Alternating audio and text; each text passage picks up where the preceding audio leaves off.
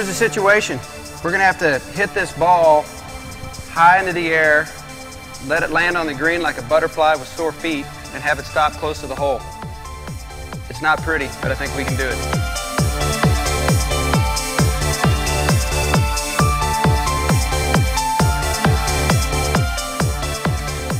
The way you hit this shot, you have to put a lot of elevation on it.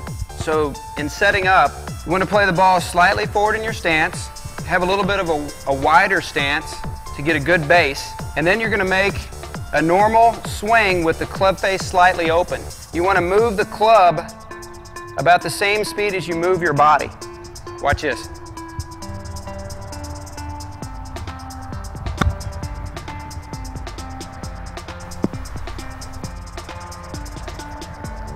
That's what I'm talking about.